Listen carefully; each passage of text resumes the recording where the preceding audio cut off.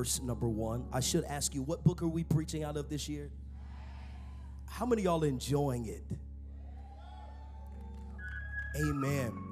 I saw so many of you, y'all killed that February Book of Acts challenge. Clap for yourself. Y'all did amazing. Somebody said, well, Bishop, I ain't really finished mine. Well, you started. God bless you. God bless you. Acts chapter number 3, verse number 1. Can we stand for the reading of the word?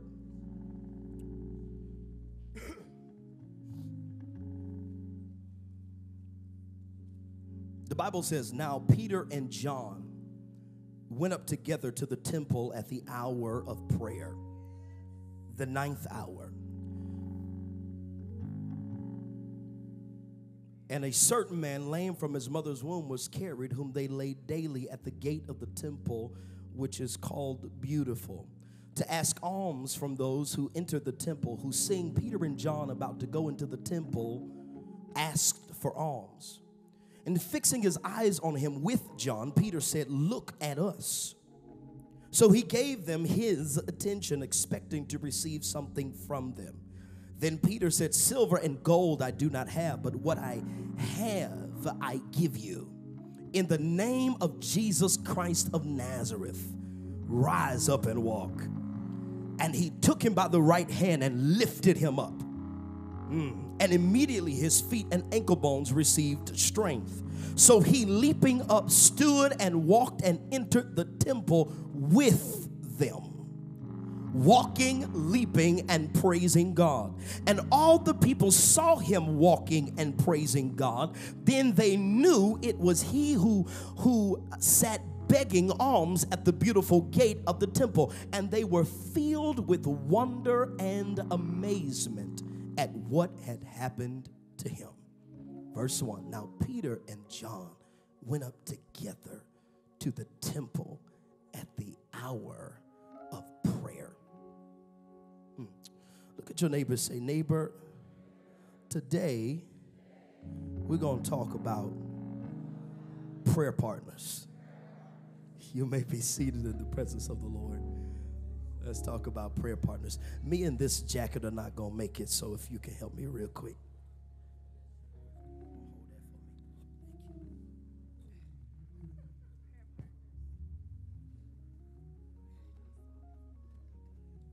Somebody say, Bishop, why don't you wear more suits? Because I don't enjoy preaching in them. I love a good suit, but they wear well, but they just preach miserably. Here I go to preach.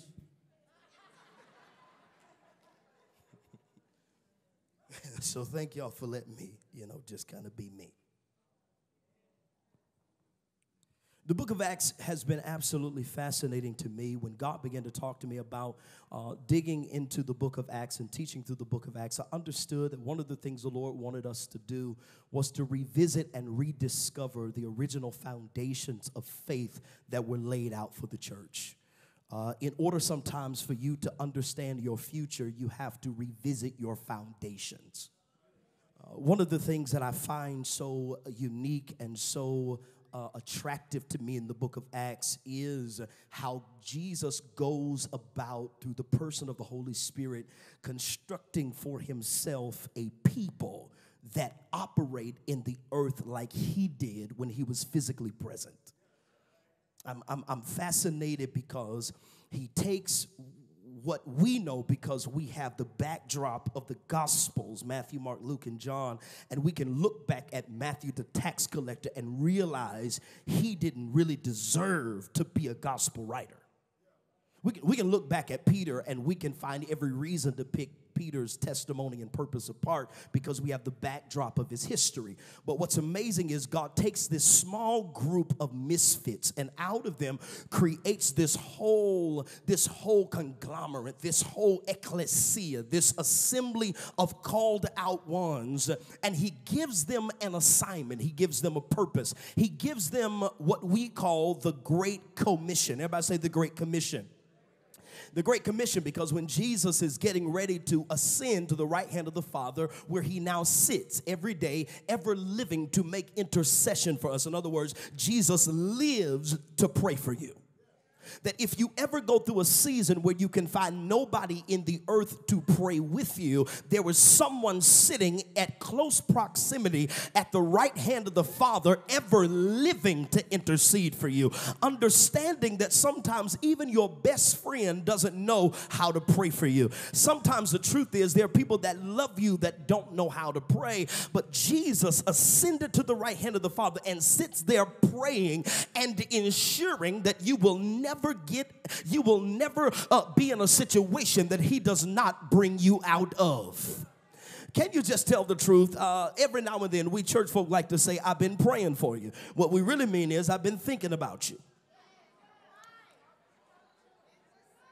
To pray means you actually said something to God about me. I'm glad you were thinking about me, but in this season, I need somebody who's going to pray for me. And call my name. I got too much going on. Don't just let me be a thought. You think about Wendy's. I need you to pray for me. I need you to pray for me. And so you make it through stuff. And how do you make it through if you really don't have folk who are really praying? Because I always have at least one person in the universe praying for me. I feel like screaming right there. I always have at least one person in the universe. Here's the powerful thing, Minister Tanish, about him praying is Jesus has never prayed a prayer that the Father did not answer. And so as long as the Son of the living God is praying for me, I'll make it out all right. Oh, God. And so as Jesus is going to the right hand of the Father, he says, listen, guys, here's what I want you to know. I'm going to give you power after the Holy Ghost comes on you, and you're to be my witnesses to the world. In other words, he says, I started a mission, and I need you to help me carry out this mission. In other words, to every person, hear me carefully, under the sound of my voice, if you are breathing, you have a purpose. You may not know exactly what it is. You may not know the details of how it's going to be executed. But if you are breathing, sitting in this sanctuary or watching me online, God saved you for a purpose. And even if you are not saved yet, never gave your life to Jesus, he created you according to his purpose. And so even if you hadn't found out who he is and who you are and why you're here, God has a reason for your existence. So he says, I'm going to give them this. So the whole reason of their coming together is the Great Commission and the Great Commandment. Hear me carefully. That the church exists for a purpose. Everybody say, we're here for a purpose. And we can't forget that. Like we're here to love the Lord our God with all our heart, soul, mind, and strength, and our neighbors as ourselves. And we are also here, everybody say, to fulfill the Great Commission. Everybody say, what's the Great Commission? You do know it's twofold. Everybody say, Great Commission is twofold. Here's what we normally say, go into all the world, preach the gospel. Right? He that believes, this is Mark 16, and is baptized shall be what? Saved. He that believe not shall be condemned. Right? Everybody say, go preach. Get people saved. That's one part of the Great Commission. Can I show you the second part of the Great Commission? Sometimes we do the first part okay. Depends on what season we're in. But we rarely do the second part that well. Because it's Matthew 28. He says, go ye therefore and make disciples. Oh, God. Everybody say, first he says, get them saved. But then he says, I need you to make them disciples. What happens is, if I make a decision that gets me delivered, but I never am discipled, I will end up disappointed. See, getting saved means I got out.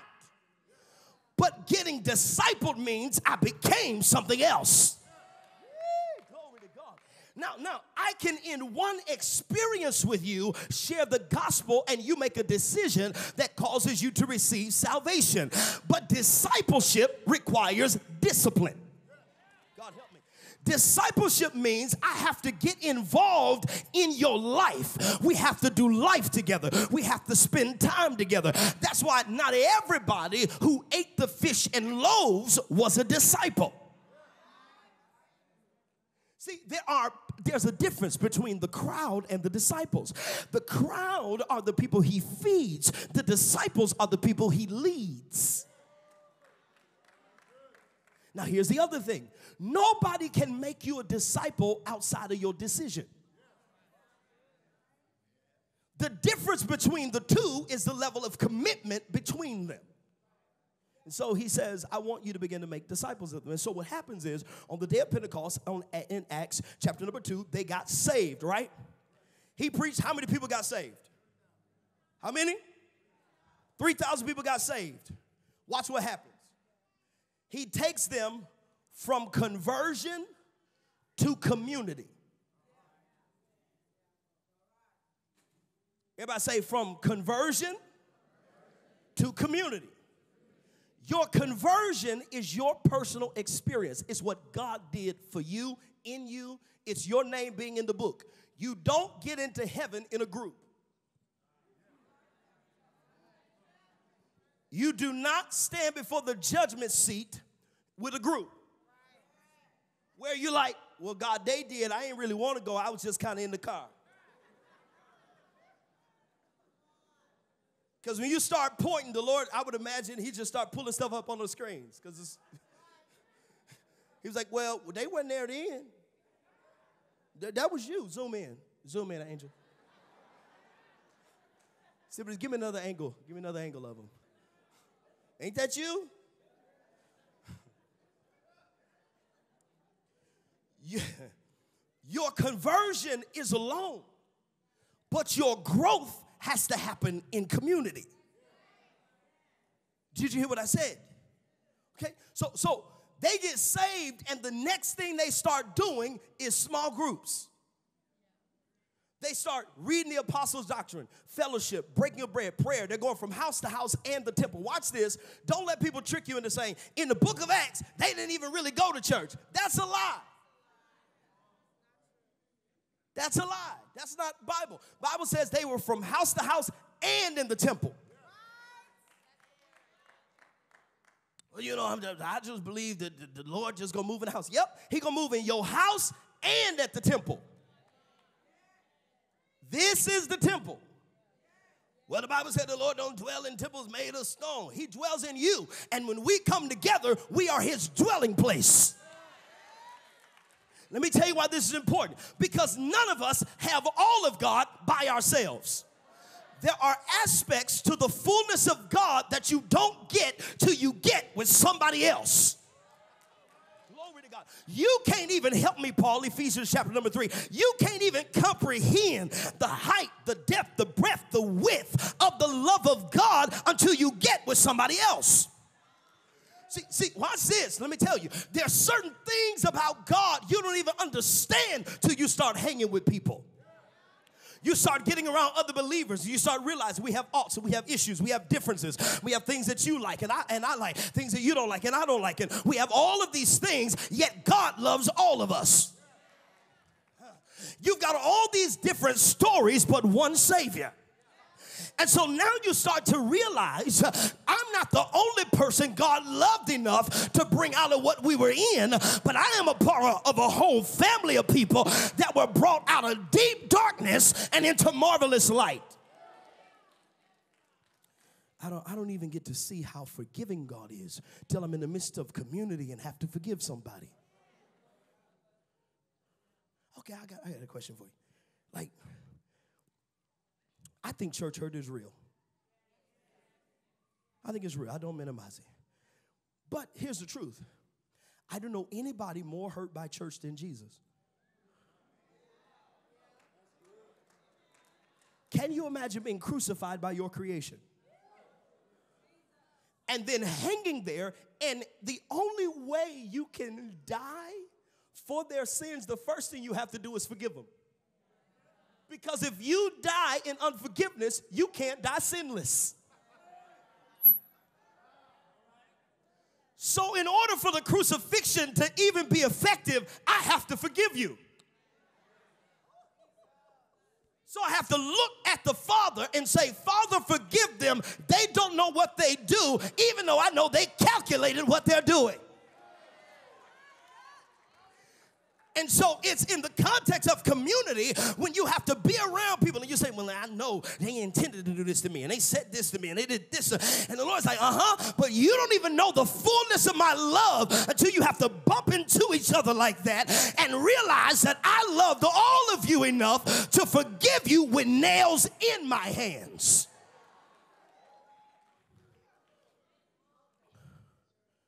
Lord, I don't know if I can forgive people. They stabbed me in the back. He says, well, try your feet.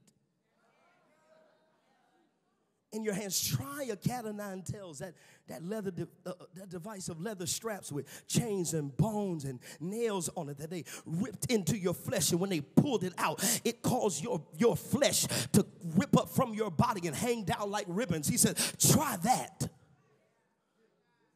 I don't know the fullness of God until I come into the context of community. So the wrestling match I have is, I grew up in church. I'm grateful for that. I really am. I'm grateful. I grew up in church. I grew up in church. Contrary to popular belief, I ain't been saved all my life. I've been saved majority of my life, which means the worst mistakes I made in my life, I made saved.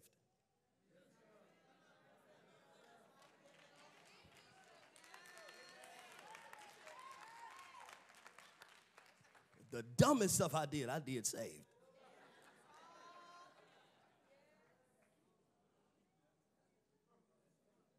Everybody understand?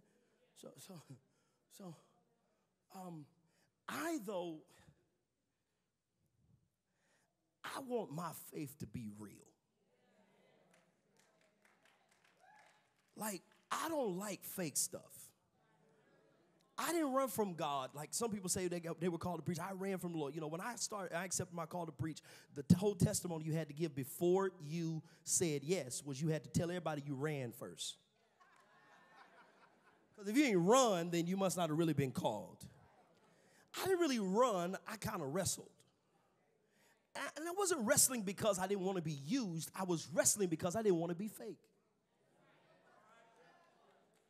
I was just like, God, if I'm going to do this, I want to do it right.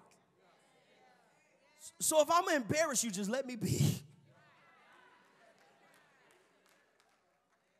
And the next thing that began to happen was, watch this, I care that this translates to life.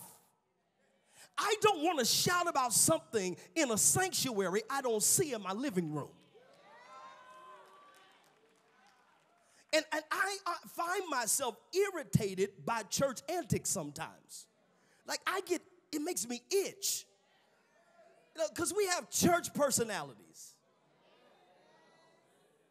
And it's sad. I could be in the airport and I see so-and-so. I was like, oh, God, that's a preacher right there. I can tell that's a pastor right there because he got to talk loud on his phone to make sure everybody around hears that he's talking about something important. He's talking on the phone and looking out the corner of his eyes to see if we watch it. I'm like, bro, if you don't want us to hear, it's like, calm down. And I was just the little stuff we do. And I was like, I want to be a Christian. I don't want to be a professional church person.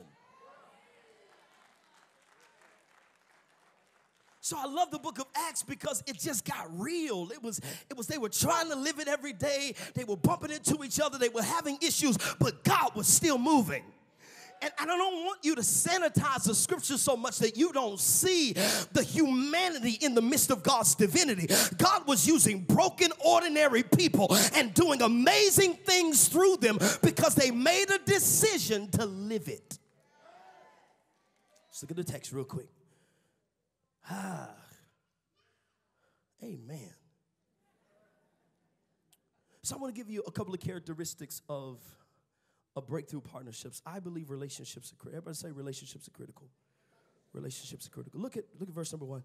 Now Peter and John went up together to the temple, the hour of prayer being the 9th. One of the first characteristics of breakthrough partnerships in your life in this year, I need you to grasp this first. I don't care how long you've been saved. The day you got saved, you got a purpose. Right? And if you don't know nothing about it, start with the Great Commission. Right? So whether that means I'm going to work in the insurance field, right?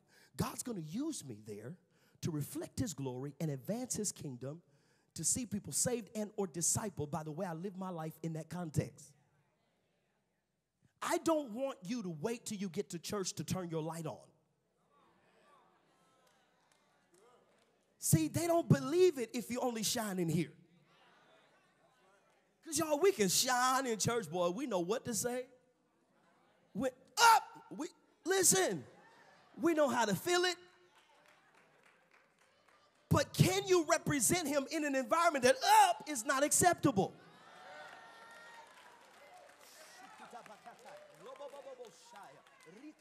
Because one of the things I think revival is going to bring to us is a radical return to simplicity, to authenticity, and living out this gospel in a powerful way because we really believe it, and what you believe will be lived.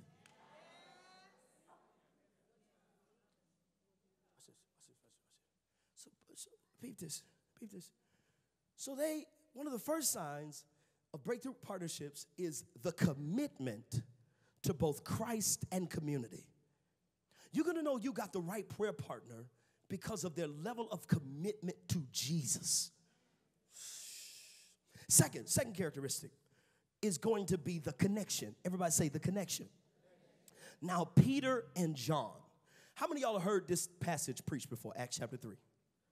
Y'all think I'm just going to talk about the lame man, get healed, all this, that, and the other. Let's look at it from a different angle. Same text, different angle. I want to look at the relational dynamics that surrounded this man's miracle. Because when you look at Peter and John, they are apostles, right? They're apostles, right? They were also disciples, right? If you know your Bible a little bit, you know that they both came from fishing backgrounds. Okay, they used to work as partners in that environment. And so they are connected based upon their past. They are connected based upon their profession. They are connected based upon their pursuit of Jesus. But just because they have these points of connection doesn't mean they don't have differences of opinions and perspectives. Can I take it a step further? One of the things you'll find is that Peter is a loudmouth. Now, John's got a temper, but he don't go there that quick. Peter's like, he'll cut you and ask questions later. John has the same kind of anger issues. John was like, they went to a city and the people weren't serving God. He says, Lord, can we call fire down on them jokers? John said that. Y'all know we try to paint John like he's just real laid back and calm. No, John's mad too. Peter just swings the sword faster.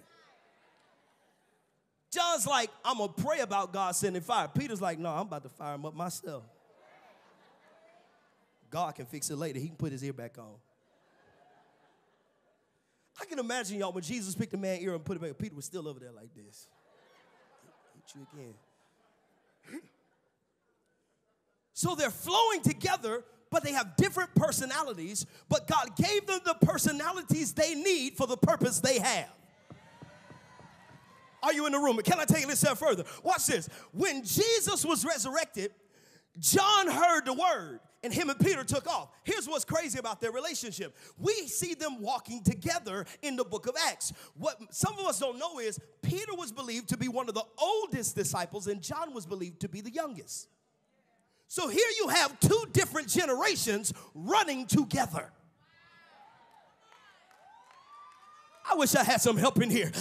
No. So when they hear the word that Jesus got up, they take off to the tomb. Because John is younger, he gets there first. When John gets there first, he looks in. Peter gets there last and goes in. Two different personalities. Because, can I take it a step further? John, though he is an apostle, is primarily prophetic. His job is to see it. Peter's anointing is apostolic. He don't just want to see it, he want to get into it.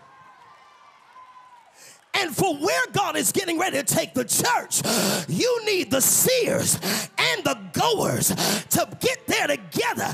And I don't care whether you see or step. Let's just see that he got up. Look at your neighbor and say, neighbor, God is bringing you into the right partnerships. Gotta hurry.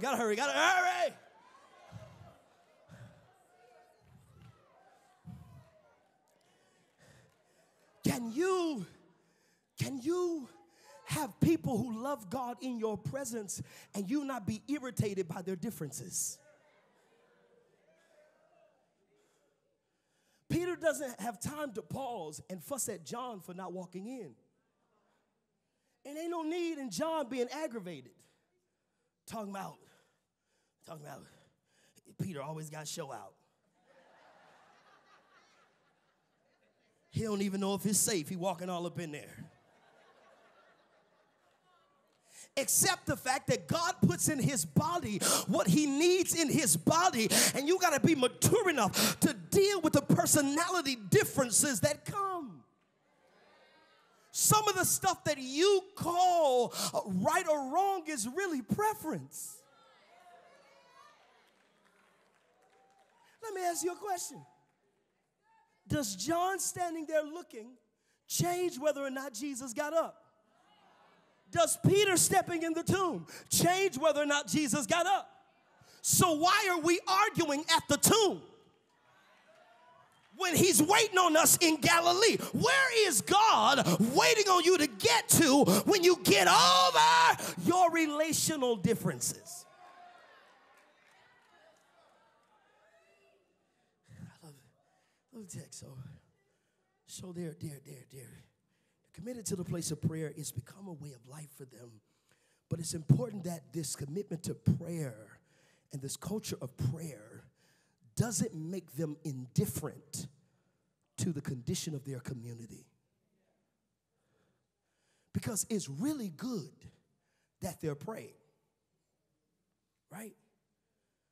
But I don't want my commitment to prayer to be an excuse for my lack of compassion. I got to get in the presence of the Lord. And I just don't, got to protect my anointing from people who don't understand what I want.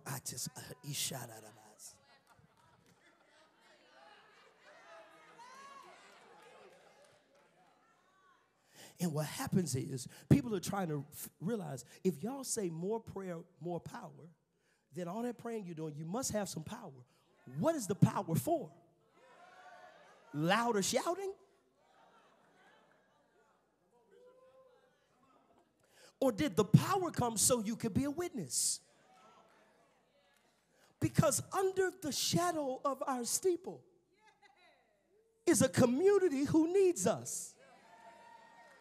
And what's sad, is that some of us, oh God, would rather, and we should pray,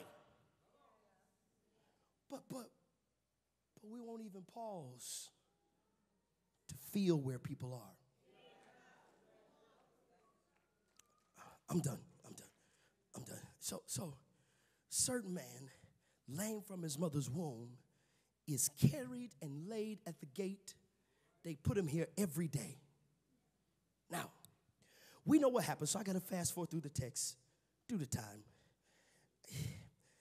But we know that he sits here to ask for coins. He sees Peter and John coming to pray. Because they're coming to pray, he sees them, and what he's accustomed to is, I ask, they give me more coins. These men watch their compassion. They say, look at us. Now, I need you to see their collaboration, too. Watch this. Peep this. Peter fastening his eyes on him with John. Okay? Come on, Tyler. You got to help me real quick. Right? So Peter, lame man sitting there. Peter says, He's standing there looking at him with John. Now here's what he said. Look at us. The text doesn't say John said anything. Doesn't say John said, silver and gold have I none, such as I have, give unto thee. He said, look at us, because here's what we understood. We're a team. And he needs to know that the volume of his voice doesn't determine his value in my life. John has to be able to stand here and recognize when this ministry moment is not his to lead. Here's the question. Can you be present and committed without being the center of attention?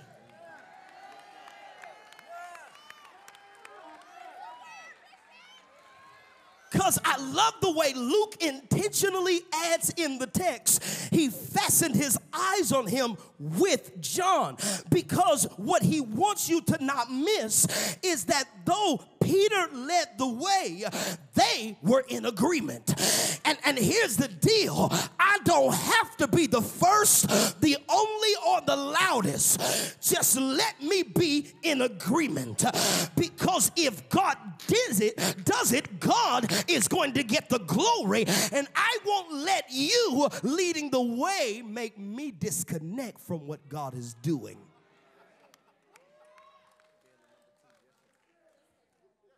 Let me tell you what's crazy. Because do you, like John, have the capacity to recognize when it's just somebody else's time? Because what Peter is in the early church, John is to the end time church. Peter did all the preaching when it started. But when John got banished to the Isle of Patmos, he left us with the book of the revelation of Jesus Christ. Tell somebody, if you wait your turn, God will get all the glory he intends out of your life. But sometimes the experience of being able to walk with somebody and they take the blows before you have to experience them will prepare you for the battles that will come when your time comes. They're not arguing to see who's going to say it or do it first. Their hearts are pure. Let's just get the man up.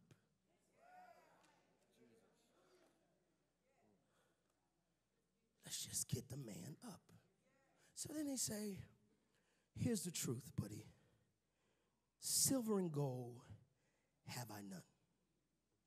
I know you're lame. I know you're lacking. I know you're looking. I know you're hurting. I know what you're used to. But this is not that. Last thing I need you to see about your partnerships is the contribution. No partnership is strong without mutual contribution. Watch this. Watch this. Watch this. Watch this. Last thing. Watch this. Watch this. We talk about Peter saying, silver and gold have I none, such as I have. Give I thee. And if we're not careful and we don't carefully look at the text, preachers, Harvard School of Ministry, sign up today. If we don't carefully look at the text, we will think the only people that made the real contribution to the lame man was Peter and John, at the expense of overlooking the fact of how this man even got in the right place at the right time anyway. I want to close by talking about the they in verse 2. Certain man lame from his mother's womb was carried, whom they laid daily at the gate of the temple. I want to know who they are. Because this man was lame from his mother's womb. But y'all lay him daily? It is believed, if you look at chapter 4, this man was over 40 years old. So at least for 30 years, you've been carrying this man to the gate. Can I preach? Can I preach to the people that have ever gotten tired of carrying somebody with no sign of them getting better? I came to preach to some caretakers. I came to preach to some people who said, the truth is, Bishop, I have carried them so long, I forgot what it was like to walk without them. Look at your neighbor and say, neighbor, the next 3 minutes is for the carriers. Can I preach to the people who will make sure they get to the gate? Every now and then you got to thank God for the people that got you to the gate. Now let me tell you how we are. Typically we preach and say the problem is they left him outside of the gate and they were going in worshiping and they didn't even take the man in. But I would like to look at it slightly differently. Sometimes instead of complaining for where people couldn't take you, you ought to praise God that they carried you as far as they could. Lean over and tell somebody, fact of the matter is, I used to lose sleep over what mama didn't do, but now I'm getting ready to praise God that she carried me as far as she could. Sometimes you leave a church saying I outgrew the church and I couldn't, and I got to, no, hush your mouth and praise God that they carried you as far as they could. Because the fact of the matter is, can you imagine how much love it takes every day to keep picking somebody up? Wake up in the morning, wash your face, brush your teeth, clean yourself, get you dressed, get your family in order, then stop by the lame man and carry him to the temple and make sure he's there. Can I preach like I need to? Look at your neighbor and say, neighbor, the next minute and a half is dedicated to the carriers. I need to tell you, sometimes don't stop carrying them. Stop feeling bad for what you can't do, but thank God for what you can do. And every now and then you gotta tell folk, this is as far as I can go. I can't take you all the way. The rest of the way you gonna have to get there yourself. But I can get you to the gate, but I can't take you across the threshold. Can I give you some relief for the next 60 seconds? It's okay to recognize that I can get you here, even if I can't get you healed. I know somebody who's able to heal. I know somebody who's able to deliver. And if I can get you to the gate, I know God can get the glory. Look at your neighbor and say, neighbor. Now the next 30 seconds is for the people who didn't just carry, but for the people who dropped some coins. Can I preach like I need to? Look at your neighbor and say, neighbor, I didn't have the strength to carry, but I gave the best I could. And I believe the lame man would look up and say, thank you for every meal that you gave out every other Tuesday. Thank you for every drop of clothing that you put on my back. It didn't get me healed, but it got me here. And I'm so glad that you left some coins in the bucket. I wish I had a quarter. I'd drop a coin right here at the altar. You ought to praise God. Somebody say, I went to church and I didn't get everything I needed, but I'm so glad that I still came, because the fact that I came got me close enough for God to touch me and give me what I need. Give me some coins right there. The coins let me know that somebody cared. The coins let me know that if I keep coming here, one day my treasure is gonna turn into a touch. And when I get a touch, I'm about to get up. Yeah! Lean over, tell somebody, God's getting ready to give you a touch. He's been giving you just enough blessing to keep you in the atmosphere, but at the right time, God's getting ready to turn that thing around. Look at your neighbor and say, turn it around. God's getting ready to turn it around in your life. God's getting ready. Release your miracle. God's getting ready to get you up again. God's getting ready to shift your trajectory. Shout yes.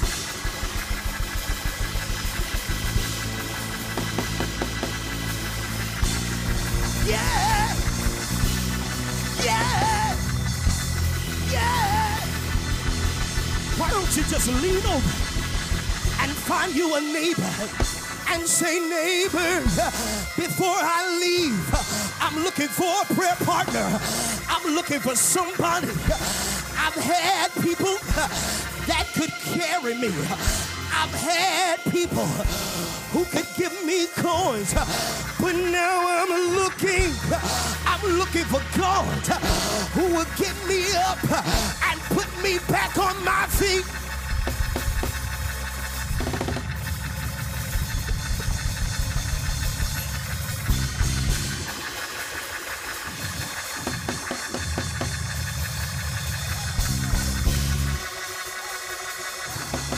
So what Peter and John understood is that, John, you might be younger and I might be older. John, you might be the prophet. I might be apostolic. But if he's going to get up, it is not dependent upon my gift or your gift. It is not dependent over who is seen first. But in the name of Jesus. Look at your neighbor and say, neighbor, if you get over your name and I get over my name, if you get over yourself and I get over myself, then we can lift up Jesus. And he said,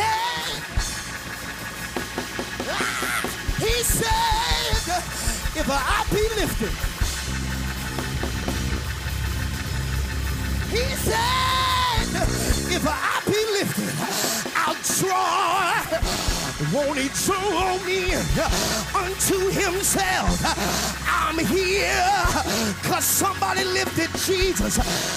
Find 3 people and tell them I can't do it.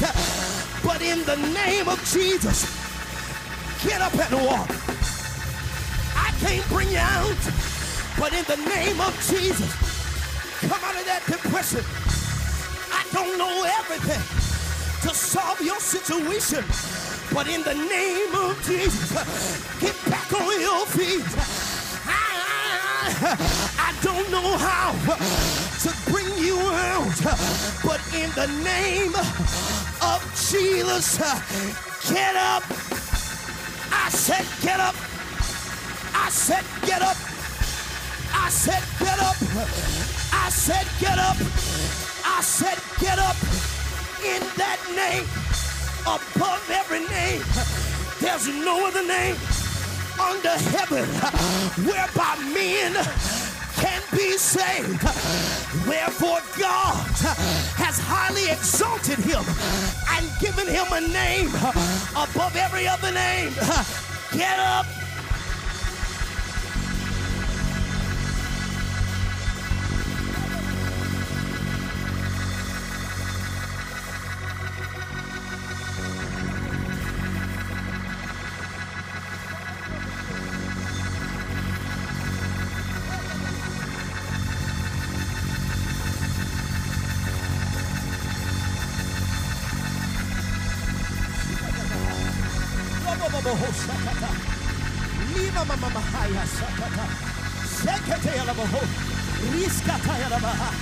I came to encourage somebody who got tired of carrying I want to pause and praise God that you carried it this far. But God told me to tell you, he'll take it from here, because God's getting ready to take them up to another level where only he can do it.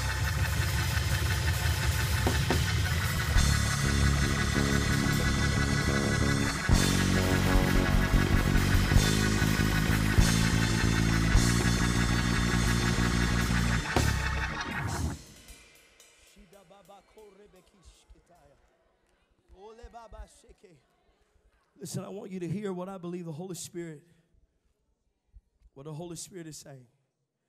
As I prayed and prepared for this message, I knew the Lord wanted to heal people in the area of relationships.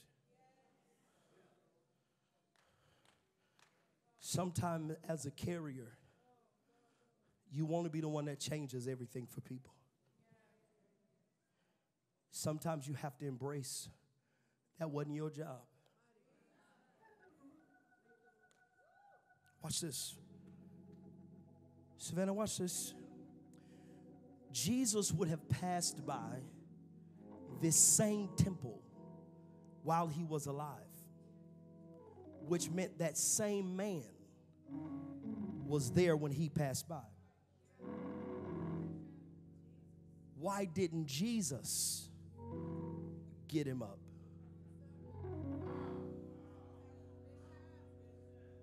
He left that one for Peter. Sometimes you have to embrace, I have taken it as far as I can, but I am not sovereign.